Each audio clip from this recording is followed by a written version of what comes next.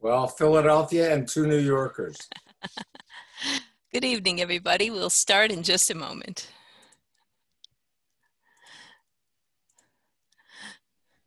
Are you calling me a New Yorker, Arthur? No, I was referring to someone else, Ellie. What should we call you? I'm a New Yorker, but now I'm a Fort Lauderdalean. Now, we have hecklers already. We just started. My favorite role. Hi, Arthur. Hello. How are you? Hey, how are you? Very well, thank you. It's so dope. Congratulations. Thanks. Hi, Arlene. Hey, Arthur, it's Gary from Las Cruces. Hey, Gary. How are you doing? Doing great. Glad to see you. Good to see, well, good to see your name. Correct. You are entirely allowed, I understand. This is the first book talk we've had hecklers. This is awesome. And Shelley Rothenberg from Oakland, California. Hi, Sheldon. It's Arthur. Hi. Hi, Arthur. I'm glad I can at least talk, even if you can't see me. Hey, Phil, you're sitting behind your wife, huh? Next to. Yeah, okay. Both here. Hi, everybody. My name is Colleen Stovall, and I'm the Director of Programs and Events for AAA Miami and for the Miami Center for Architecture and Design. Welcome. I'm going to ask you all, if you wouldn't mind, if we're all done heckling Arthur, to turn off your audio and video, because it's going to help us with bandwidth, and it'll make the presentation go a little bit more smoothly. Also tonight, there's going to be a Q&A session, and if you could put all of your questions in the chat, I'll get to those at the end, and we'll pepper Arthur with questions. Before I introduce him, well, I'd like to say Arthur is an architect, a photographer, and historic preservation consultant living in South Florida. He has his own architectural studio and has had it since 1992. He's a native of Philadelphia and graduated with a BA in political science from Temple University and a Master of Architecture from Carnegie Mellon University. Arthur has had a long history of civic activism in South Beach, serving on many organizations as well as being the chair of the then combined CMB Historic Preservation and Design Review Boards. He currently serves as the vice chair of the City of Fort Lauderdale Historic Preservation Board. Architecture and photography have been lifelong passions from an early age for him, and we're so lucky to have him with us tonight to talk about his new book, The Architecture of Whimsy. So here is Arthur Marcus. Good evening, everybody. Welcome. It's a pleasure to be here, and I'm really honored to be here on behalf of MCAD and the Miami AIA. I am here to talk about my new book, The Architecture of Whimsy. And, you know, whimsy is typically defined as perhaps a joyfully odd behavior or an impulsive or illogical character or a capricious, something capricious, but to make something fantastic. And all of these characteristics define this particular subset of 20th century modern architecture in South Florida. So I'm going to share the screen a little bit as I start talking, because I'll show you some of the pictures from the book and try and get it organized here. So the first slide I wanted to show you, this is from the Clevelander Hotel in 1951, added onto its pool by the architect Robert Swartberg. And I had taken this photo when I first moved to South Beach back in the mid-1990s, because it just struck me as these wonderful details were untouched at that point. And in their book on Miami architecture and the AIA guide, Alan Schulman, Jeff Donnelly, and Randall Robertson Jr. beautifully described the pool constructions in this photograph.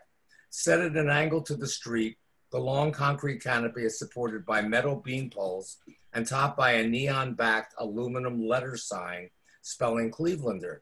An undulating fish and duck pond stretches along one side. At the end of the canopy, a roguish concrete disc supported on curving limbs conveys the imagery of a flying saucer or a mushroom, or perhaps even a lily, as seen from the bottom of the pond. However, before we jump further into mid-century modern, I think it's important to look at the architecture happening just before the war. And this would be especially the years 1938 to 1941. These years saw record numbers of buildings completed, especially on Miami Beach, and marked the transition from the Art Deco architectural style to the streamlined modern style. This at 800 Lincoln Road was the original Burdine's department store on Lincoln Road, designed by the architect Robert Law Weed. And this is one of the first streamlined modern buildings on the road. The building, as you can see on the right, has now been sensitively restored and added onto by Touze Studio Architects. So, and the addition is in a separate color, so the historic building really shines forth in this photo. Another building on the road was this is the Goldwasser shops. Most recently, it was the Next Cafe, and I believe it's slated to be an Amazon superstore. My presentation today actually goes beyond the scope of my book, which highlights my photographs of these mid-century wonders. In addition, tonight I'm including historic black and white images of some of these buildings to assist in telling their fuller stories. These historic images are not found in the book. Historic images from Miami and Miami Beach are courtesy of History Miami, and images from Fort Lauderdale are courtesy of History Fort Lauderdale. I'm doing everything. I'm doing the pictures and the text, so it's a real challenge in coordination here. I want to go back to one thing, because I love the picture on the left of the man peering into the window, because in the reflections you see that by this late 1930s, Miami Beach already had its essential streamlined character intact, such as, and you see the reflection of what used to be the Sony building and the Lincoln Theater. This building really stayed pretty much intact. And when I moved to South Beach in 1992, all the storefronts were empty. This was actually what I like to call the cafe scene on Lincoln Road. Imperfect Utopia was the studio of the artist Carlos Betancourt. And at the time, I thought it was a perfect description of what South Beach and South Florida was to everybody, an imperfect utopia. Most of the rest of the building was vacant at the time, but that was the nature of Lincoln Road. And lunchtime at a cafe often meant that just sitting on the curb with your lunch and a good friend, as can be seen here. But 1939 was also the year of the New York World's Fair, which was instrumental in this new style because it adopted streamlined modern as its official style. This firmly cemented the style as the preferred architectural design of the moment and was incorporated everywhere from buildings to toasters. And in fact, as a child, I can even remember our streamlined toaster. I always admired the design and I never knew why. In 1941, the Plymouth Hotel was constructed and designed by the architect Anton Skislewitz, who paid direct homage to the fair and to the tower. The Albion Hotel was also built in 1939. The picture on the right was taken in 2007. And the Albion was one of the first urban multi-use facilities, including a hotel, an office building, retail shops, and restaurants. The Albion was also the first to have a pool deck with underwater viewing of swimmers, which was a real hit back then, through porthole windows, as well as having a sand beach sun deck. And this idea of the underwater portholes, which actually copied also in the Eden Rock in their pool. In 1939, it was busy, busy years. On the left, you see the Latin Quarter nightclub on Palm Island. I do not know who the architect was of the Latin Quarter, but it's a beautiful design in the streamlined modern style. The nightclub was actually owned by Lou Walters, who was the father of newscaster Barbara Walters. And on the right, we have in 1939, Hoffman's Cafeteria, AKA Jerry's Deli, AKA Warsaw Ballroom, also known as the Warsaw Disco, and also known as Senior Frogs most recently. And this was designed by the architect Henry Hohauser. In 1941, we had the Sterling Building, which was a redesign of two formerly existing Spanish Mediterranean buildings on the road in the streamlined style by the architect Victor Nellenbogen. It also must be noted, I thought it was interesting that Nellenbogen had his architectural studio on the first floor of this building for many years. So I guess when they were choosing architects, he certainly had a good in with the owner. In 1941, the Collins Avenue skyline shows lots of construction. I'll tell you how I know it's 1941. The third tower from the left, you can see the scaffolding still completing the construction. This was the Ritz Plaza, which is now the SLS, and this was completed in 1941.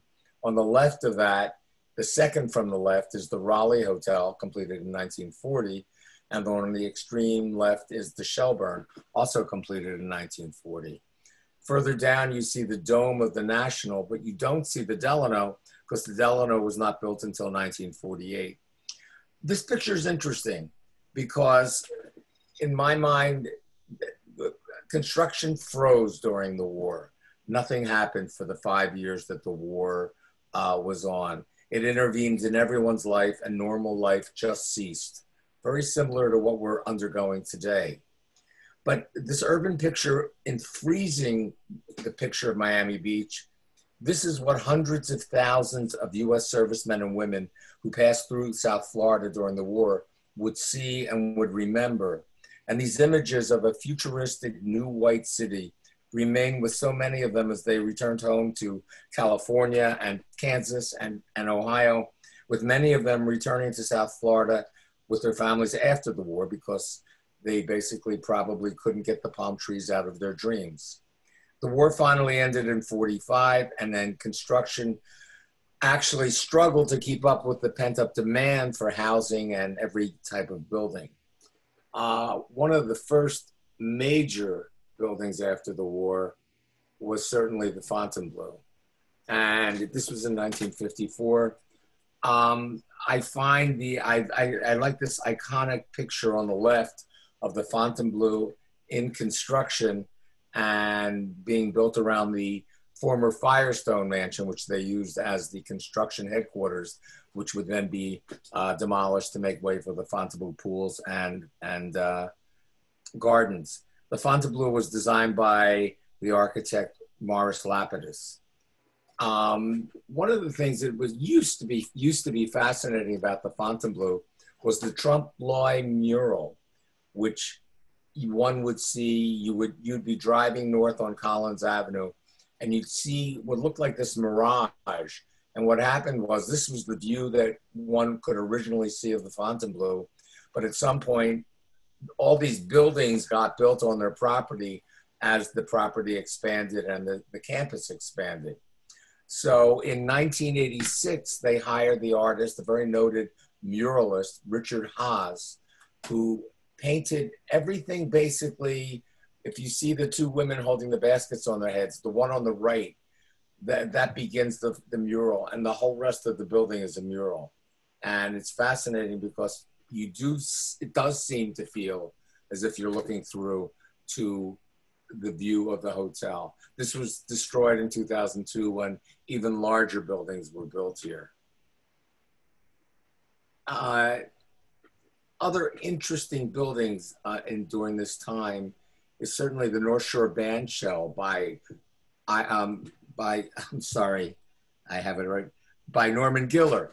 And what I think is fascinating is the gravity-defying entrance canopy, which looks like a structural tour de force.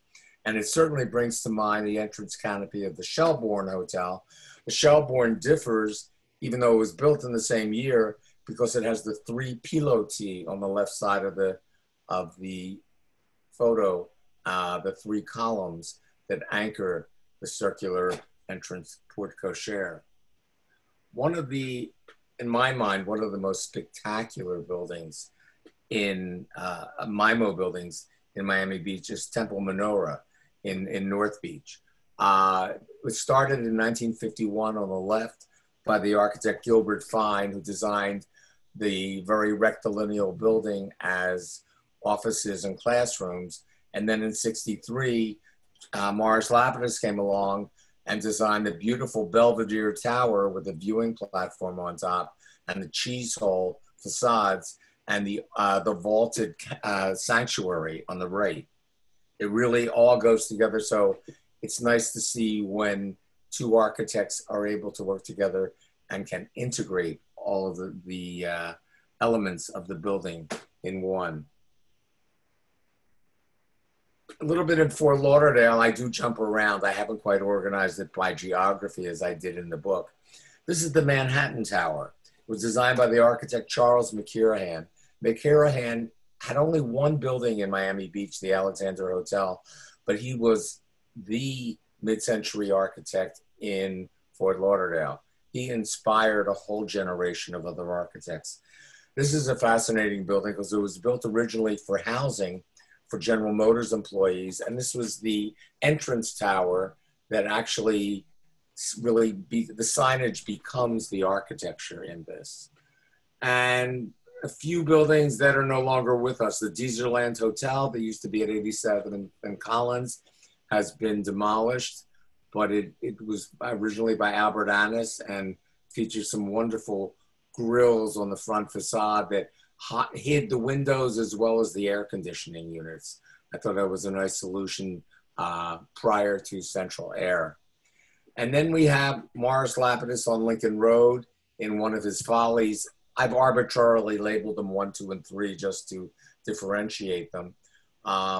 You can see the Miami Beach Community Church in the background. And this is a,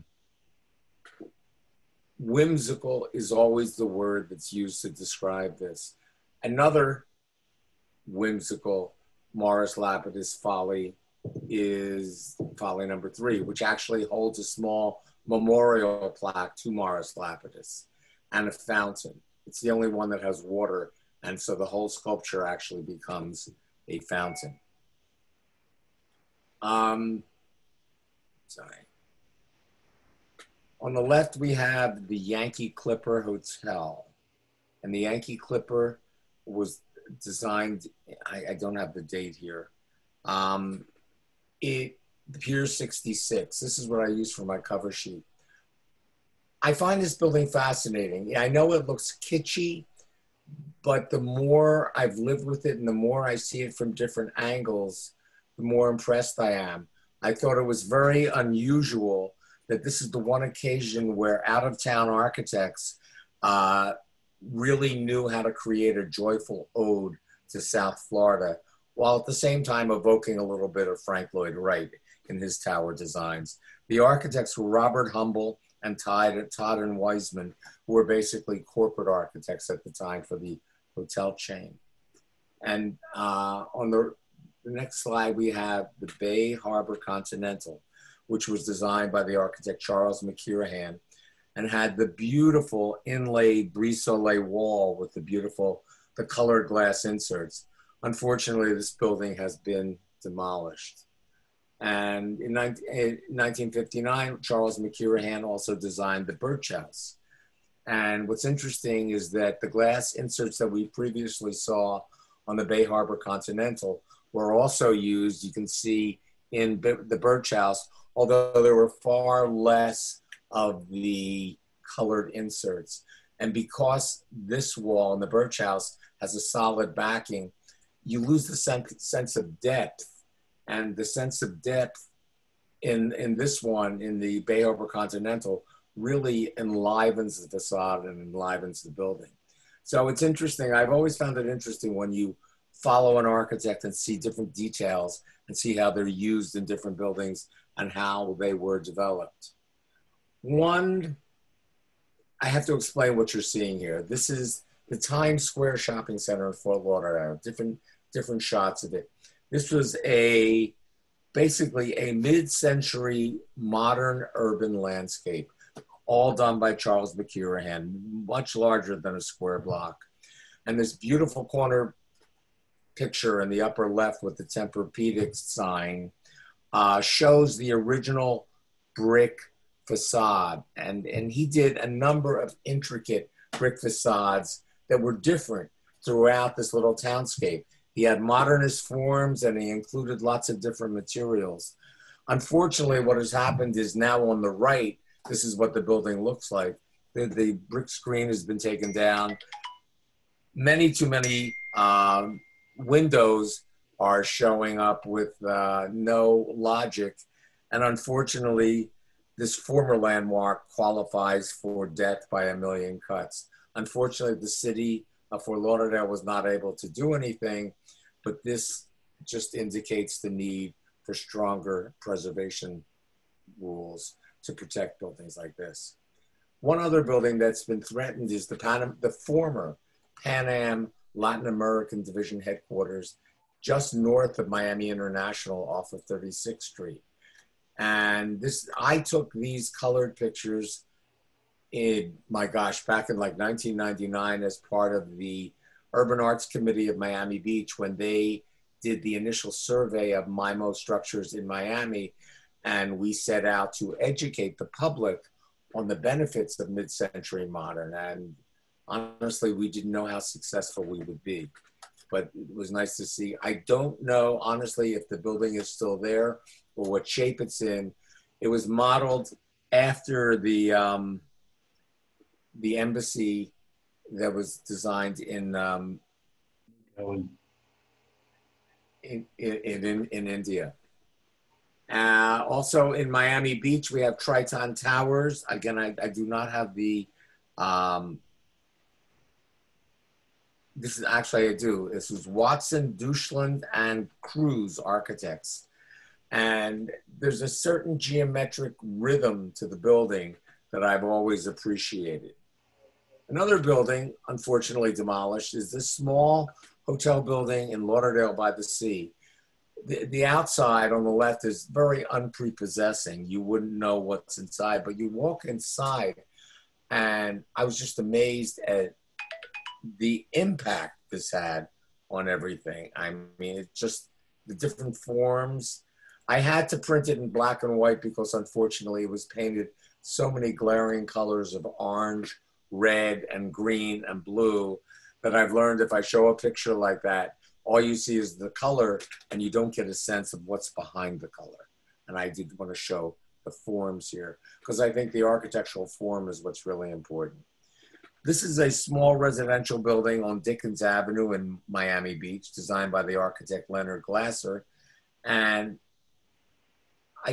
it's emblematic of having one design element that really shows off the building with flair. And I think this building does it beautifully. And it's remained very classic over the years. It's hard to believe it was built so many years ago. And then in Fort Lauderdale, Breakwater Towers is a fascinating example of Charles McCurahan's architecture. The entrance is this striking tensile shell sculptural concrete entrance pavilion, and it leads to the 16-story building.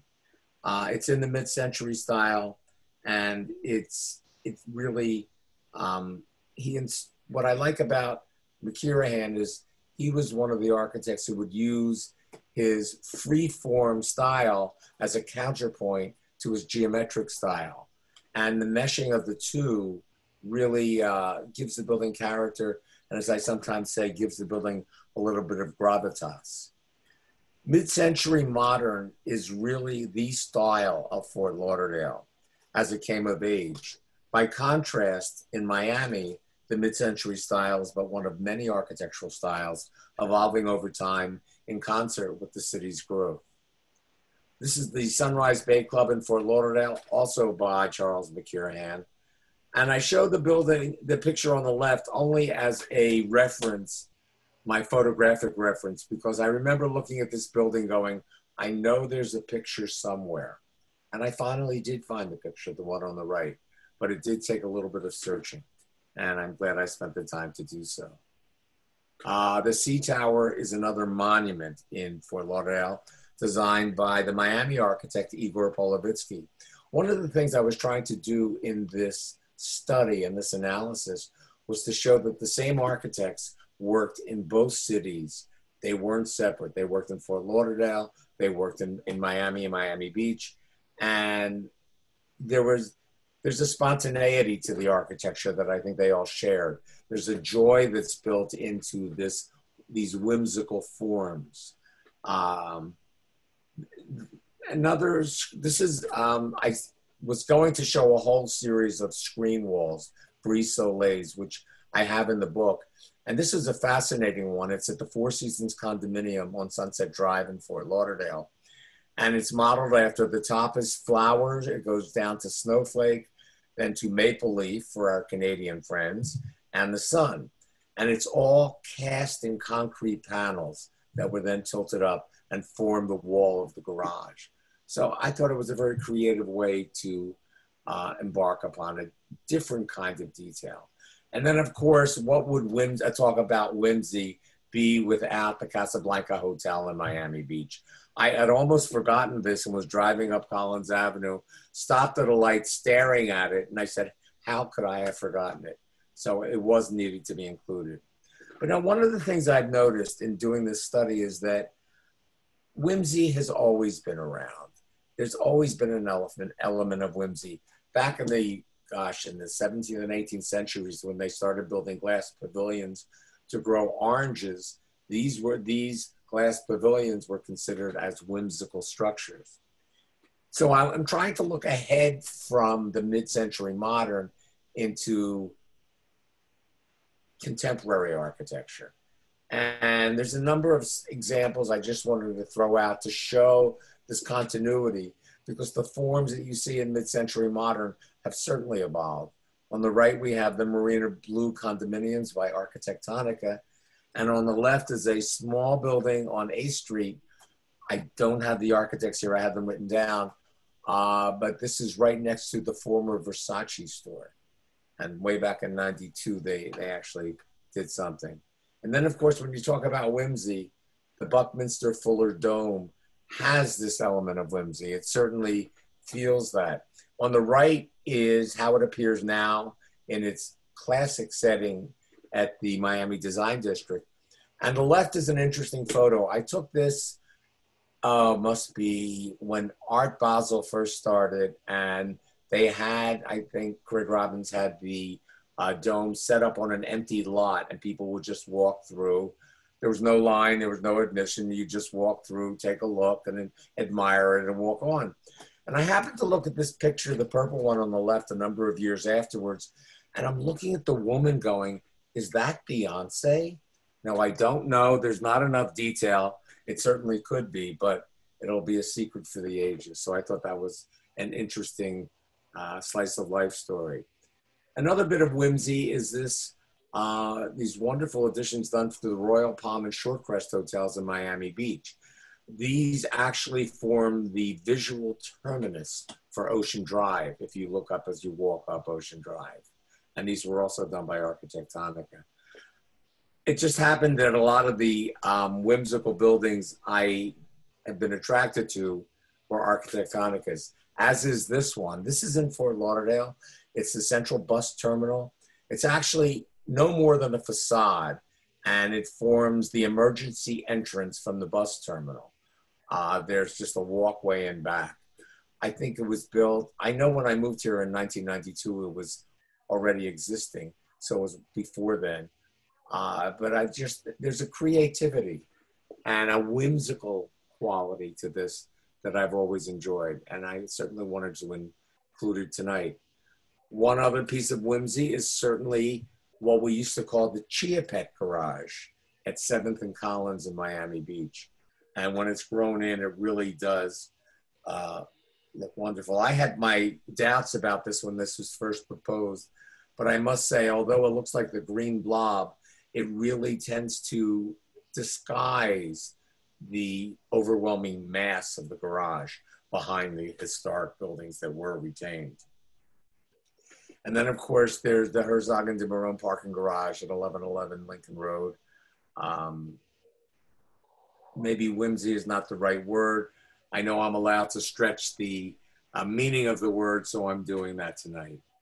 And then, of course, We also have this wonderful building downtown by Zaha Hadid Museum Park on Biscayne Boulevard, which is a wonder in itself just to walk around. It's something that I need to go back and take a better look at because it's a difficult building to capture in photographs. And then, of course, we have the wonderful lifeguard stands by Bill Lane. And this is just one of many, many. And I saw Bill somewhere on the call, so we all have always appreciated these. And then for whimsical inspiration, there's always been the Wynwood Walls. And this was the Goldman building, the original one in Miami. And it's still an inspiration the way it was done. And of course, there's the rest of Wynwood, which I must give my apologies to the artists because I don't have the names of the artists, but that is, the language is the art. And as the one cartoon says on the bottom, art is my weapon. I like that. So I wanted to thank you. That was a little bit of my story of how Whimsy runs through our architecture. Part of it is certainly from the fact that we're resort towns and we sit on the ocean. But I think this brings a little joy into the architecture that we're doing and that we've seen, and especially in the 40s after the war ended, society was full of joy. And they say architecture does mirror society. So I think the mid-century modern architecture mirrors its society very well with its architecture. So thanks again to MCAD and AIA Miami. Colleen? Yes. Well, we've had some people wondering how they can purchase your book. It is on Amazon. If you just type in the architecture of Whimsy, it should come right up. And if you want to support the Miami Center for Architecture and Design, before you go to Amazon, go to smile.amazon.com, select the Miami Center for Architecture and Design as your charity, and then go ahead and do the search for the book.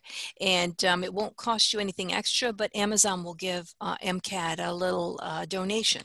So if you want to do it that way, it says an extra step or two, it really will help us out. So let's see. I'm looking for questions here. If you have questions, anyone, please just put them in the chat and we'll get to them. Let's see. I had a note that I told people when you were showing the North Beach band shell, I was told that that was used as a TV studio for Merv Griffin. And they would put the big television cameras up on top of those round elevated discs, and they're built to withstand thousands of pounds of giant TV cameras. So I did not know that. Yeah. Let's see. Carolyn Kleps says, regarding your Deezerland photo, please point out that the eyebrows were not really green. I remember you said it was just the lighting at sunset. Is that true? Well, actually, wait, I'll try and put it on again. I think I have it here. Hold on a minute. They were painted green, Carolyn, at the time that I did take it. But I don't know for how long. They were painted in these Christmas colors. The fins were the green and the edges were red. I remember succinctly because Collins Avenue was still a 2 or 3 lane road and traffic was moving very slowly. But I know that's not the original color, and if it were being renovated, we certainly wouldn't recommend they painted that color. But it made a great photograph. Well, Linda Taylor asks, how much were the new materials in mid-century responsible for the whimsical forms? Well, it's interesting, Linda. Thank you for the question. Sorry, I'm having trouble with my light here. The new materials were very responsible for the forms because during the war, they developed a lot of new materials. When you look at the concrete, they developed special admixtures for the concrete. And this enabled them to get the kind of spans that you can see on the North Shore band shell. So the concrete could be stronger. The height of the plate could be less so they could look thinner. This one, it's interesting on the North Shore band shell. It's made to appear very thin because you only see a very thin line. But if you look underneath, it curves down and becomes much thicker in the middle. And that's how a structural engineer would design it. Could you share that with us so we can see it? Oh, I'm sorry. I thought I did. I'm still learning here. Just a moment.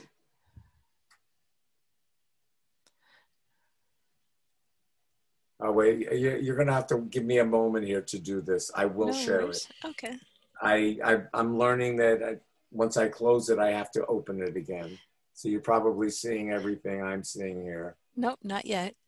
Oh, not yet. Oh, good. You're good. Okay. So what was everybody's favorite building or whimsical detail? Throw them in the chat if you want. If you don't have questions, throw that in there.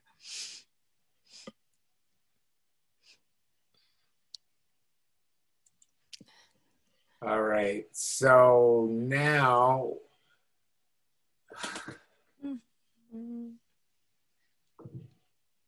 okay. There we go. There we go. Woohoo. So what I was looking at and trying to share with everybody was the North Shore band shell. This is the one that, with the war research, creating different admixtures for concrete, you could create a longer span with a thinner weight. So this is the one that's very thin at the edge, and it goes down and is rounded to become thicker in the middle, which is how the structural engineer would design it. Wow. And as I was mentioning, this is the other one, the shell-borne, but this has supports in these 3 columns at the other end of the driveway here. So it's interesting. There was a lot of effect of the war. I mean, floor plates became thinner, air conditioning was developed, plastic piping originally started there. So there were a lot of innovations that really spurred on the construction in the 1950s and beyond. Let's see, I have another question. Let's see, here's one from Karen Reddish. Was the Whimsy driven by the clients or by the architect's design philosophy? I tend to think it was by the architect's design philosophy, depending on the type of building they were doing. I mean, you have to remember that many of these buildings, especially in Miami Beach, were hotels and more commercial buildings that served the resorts. So I think that's what drove it, you know, and I do think when you're doing a hotel, you want uniqueness, you want your brand to stand out, and it may have been a combination of the owners and the architects. And also with the streamlined quality of some of these buildings in the late 30s, everybody was still trying to save money. Oh. So. Let's see, Mark Cohen asks, does any of this remind you of Temple Road on an inspirational basis? I think I'm going to... Thank you, Mark, for that question. Philadelphia, is it? We grew up on Temple Road together in Mount Airy in Philadelphia. And honestly, Mark, the reason I love this is that nothing reminds me of Temple Road. I mean, it was a great place to grow up, but it was a different time and a different era. What I love about this architecture is I find it inspiring. It's been inspiring to me as a designer and an architect and as a historic preservationist. So I hope we can continue to see more of this architecture, stay around for more time. I can only imagine what people coming onto the beach or into Fort Lauderdale, you know, from the more conservative places up north and encounter these buildings. I remember the first time I encountered them, I was gobsmacked. I couldn't believe it. It was just magical seeing these. Oh, I agree. I lived in Seattle before I moved down here, and needless to say, the weather was a little different, but I had fallen in love with the Art Deco buildings, and I discovered Woody Vondrasek, who did these wonderful minimalist posters for Miami Design Preservation League. And that's what I had on my walls. That was my inspiration. So when I finally came to Miami Beach, I had done my research, so I knew what to look for. Mhm. But it was funny. The first time I came to Miami Beach was probably in the mid 80s to visit my Aunt Lena, who lived at 67th and Collins. Everybody had an aunt somewhere there. And I was afraid to get out of the car when I drove down to see the Delano. It just, I mean, maybe I was a little innocent, but everything looked just a little sketchy. But at the same time, the town was fascinating. I couldn't get enough of it. So when you said, Colleen, that you were gobsmacked, that was the impression I think we all had upon seeing this wonderful concentration of deco buildings. I had the same experience moving to Fort Lauderdale 5 years ago, because I never knew much about the post-war modern buildings up here, but I have been just amazed at the amount of buildings and the quality and the fear that they're not going to be around for too long. So part of the reason I've taken so many photos is hopefully South Florida won't get flooded, but at least we have some kind of photographic record of some of these. Mm-hmm. Someone was asking if they can view this presentation, and yes, it will be available on the MCAD website after, I'd say go Monday, and we'll have a recording of it on Monday. Does anyone need to log in, or can they just go onto the website? It'll be right on the website, and there'll be a link you can just click to view it. Does anyone have any more questions? You can put them in the chat. And I have another question for you. This might be very obvious, but when I know that, you know, in the, I guess the 80s, they started recognizing the Art Deco district and really made great, with Ellie Schneiderman, I believe, efforts to preserve it. Is there a similar movement to preserve the MIMO type of stuff, things from the 50s?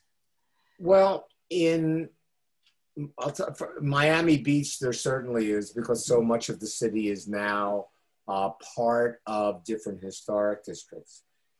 In Miami, the only place is the MIMO Biscayne Historic District, which certainly has a great concentration of mid-century buildings. Unfortunately, in Fort Lauderdale, it's the opposite.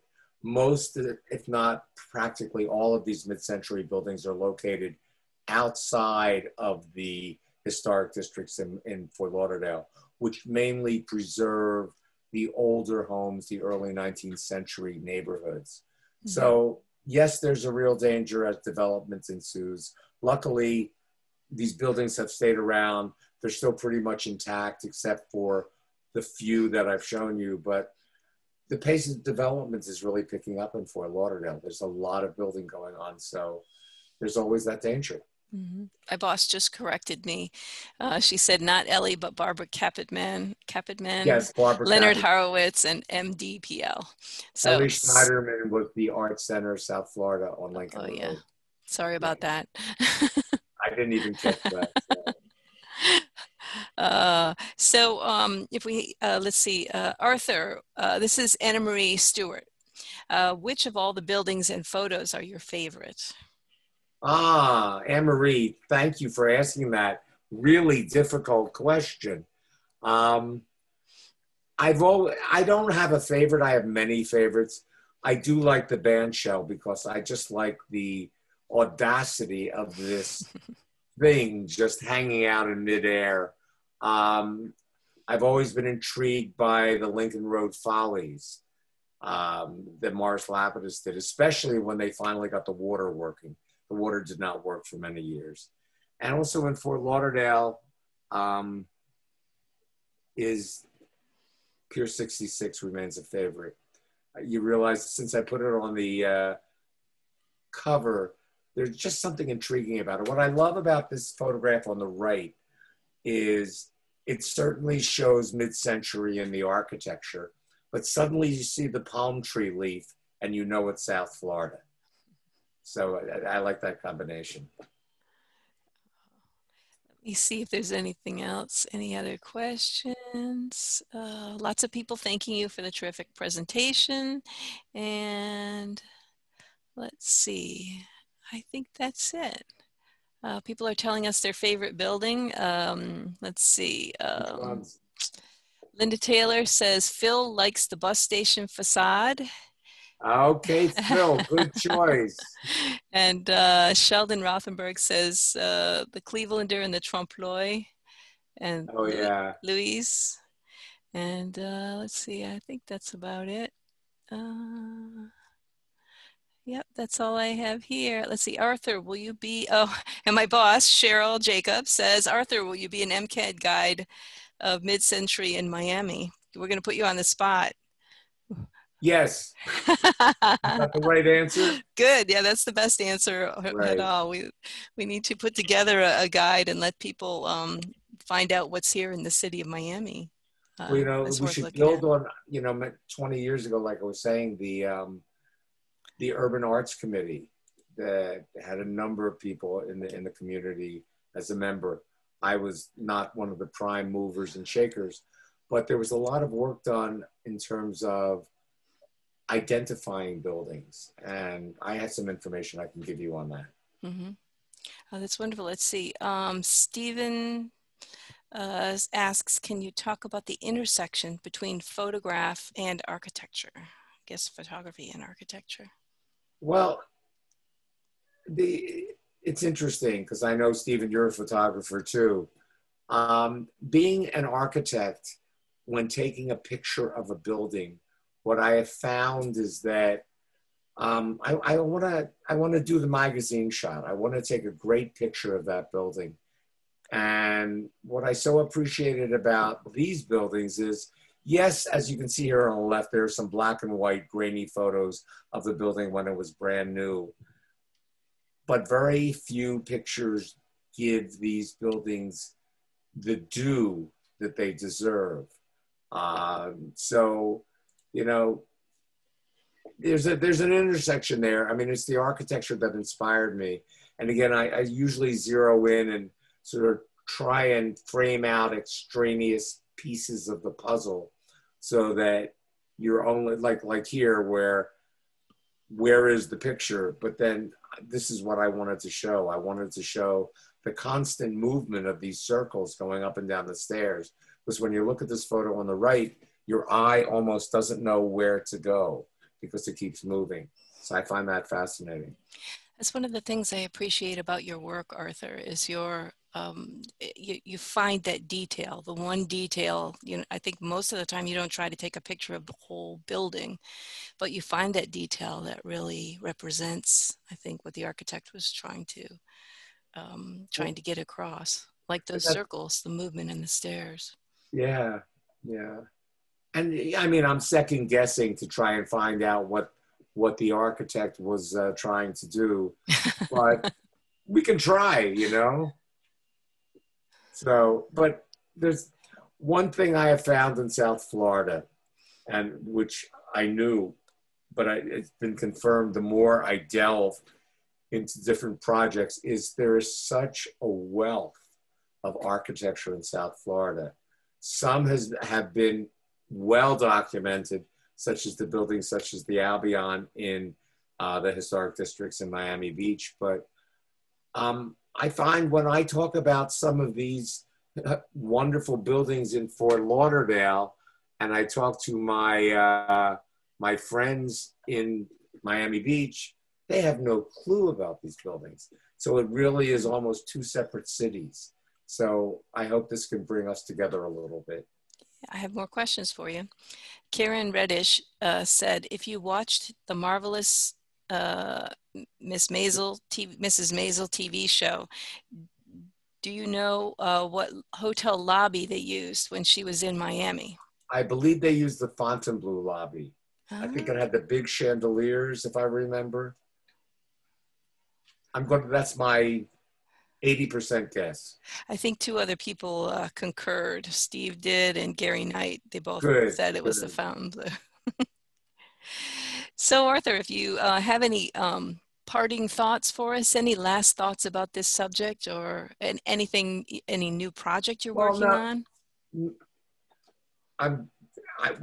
Right now, my parting thoughts would be that I hope I've helped to inspire you to the wonders of some of these wonderful buildings.